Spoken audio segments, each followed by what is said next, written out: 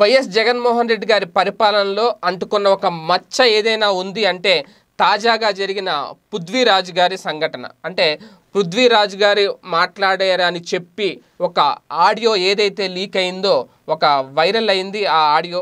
ఒక మహిళతో ఆయన మాట్లాడుతున్నారు అనే మాటలు. ఓకే, తర్వాత ఆయన క్లారిటీ ఇచ్చుకున్నారు ఆ మాటలు నావి కాదు అని. దానికి సంబంధించి విజిలెన్స్ ఎంక్వైరీ చాలా వేగవంతంగా జరుగుతూ వస్తుంది, ఇంకా జరుగుతుంది. ఆయన కూడా ముందస్తుగా నేను రాజీనామా చేసేసాను అని కూడా ఆయన ప్రకటించారు. కొన్ని రకాల వార్తలు అయితే జగన్మోహన్ రెడ్డి గారు ఇమీడియట్గా రాజీనామా చేయమన్నారు అని ఒక వార్తలు వస్తే, పృథ్వీరాజ్ మాత్రం నేనే రాజీనామా చేసేసాను, నా నిజాయితీ నిరూపించుకుంటాను, నా మీద కావాలనే బురద జల్లేందుకే నా మీద ఈ ఆడియో అనేది ప్లాన్ చేశారు, నాకు ఆ ఆడియోకి ఎలాంటి సంబంధం లేదు అని చెప్పి ఆయన క్లారిటీ ఇచ్చుకున్నారు. అయితే తాజాగా ఈ ఎపిసోడ్లో 30 years ఇండస్ట్రీ పృథ్వీరాజ్ ఒక మంచి కమెడియన్ అని చెప్పుకునే ఈయన ఈ ట్విస్ట్లో ఈ ఎపిసోడ్లో ఒక కీలక ట్విస్ట్ బయటపడింది. ఆ పృథ్వీరాజ్ గారికి సంబంధించి జరుగుతున్న విచారణ ఏదైతే ఉందో, ఆ విచారణ చేస్తున్న అధికారులు మొత్తం చాలా సుదీర్ఘంగా దీని మీద లోతైన విచారణ చేపట్టారు.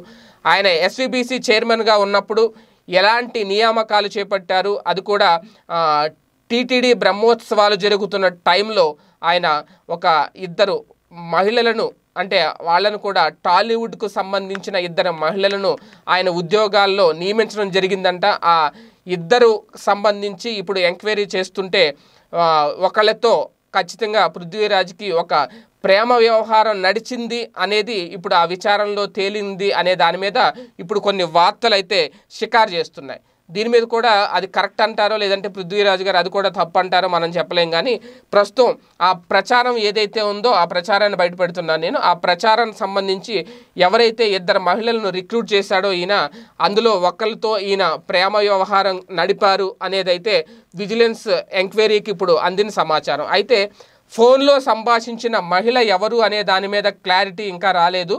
ఆ మహిళ బయటకు వచ్చి కంప్లైంట్ ఇవ్వలేదు కాబట్టి ఆ పీటముడిని విప్పలేకపోతున్నారు పోలీసులు.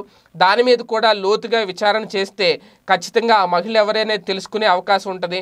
కానీ ఆ మహిళ తనకు తానుగా వచ్చి ఫిర్యాదు చేయకపోతే ఆ మహిళ వివరాలను బయట పెట్టలేరు కాబట్టి అవి ఇంకా అలా గోప్యంగానే ఉండే అవకాశం ఉంటుంది. అయితే ప్రధానంగా ఇక్కడ ఆడియో టేపులో ఉన్న వ్యక్తి పృథ్వీరాజా కాదా అనేదే ఈ విచారణలో తేలాల్సి ఉంది. విజిలెన్స్ ఎంక్వైరీ అయిన తర్వాత ఆ వాయిస్ మిమిక్రీ కాదు, ఖచ్చితంగా పృథ్వీరాజ్దే అని గనక తేలితే ఆ తర్వాత ప్రభుత్వం నుంచి, జగన్మోహన్ రెడ్డి గారి నుంచి ఎలాంటి రియాక్షన్ ఉంటుంది, దానికి సంబంధించి పృథ్వీరాజు ఏం సమాధానం చెప్తారు ప్రజలకి, ఒక బాధ్యత గల పదవిలో ప్రభుత్వం నమ్మి కూర్చోబెడితే ఆయన ఇలాంటి కార్యక్రమాలకు, ఇలాంటి కార్యకలాపాలు సాగించారు అనేది కనుక నిజమైతే ఖచ్చితంగా అది పెద్ద ఎఫెక్ట్ అవుతుంది. ప్రభుత్వం అయితే చూస్తూ ఊరుకోదు. అదే టైంలో ఆయన చైర్మన్గా ఉన్నప్పుడు అక్రమంగా చేపట్టిన ఉద్యోగ నియామకాలు ఏవైతే ఉన్నాయో ఆ లిస్టు కూడా బయట పెట్టబోతున్నారట.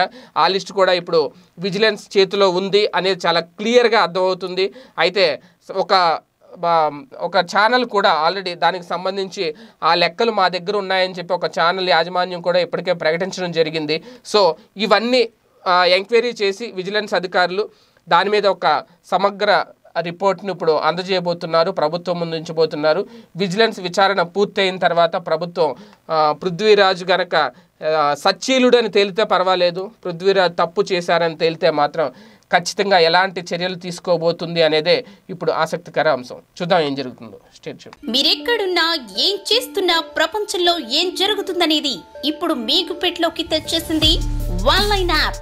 పొలిటికల్, మూవీస్, రాశి ఫలాలు, ఆరోగ్య సలహాలు, సీరియల్స్ విశేషాలు, ఇలా ఒకటేమిటి బోలెడన్ని విశేషాలను మినిట్ టు మినిట్ మీకు అందిస్తుంది వన్లైన్ యాప్. సో లేట్ ఎందుకు, డిస్క్రిప్షన్ లో ఉన్న లింక్ ద్వారా వన్లైన్ యాప్ డౌన్లోడ్ చేసుకోండి. One line, it's for everyone.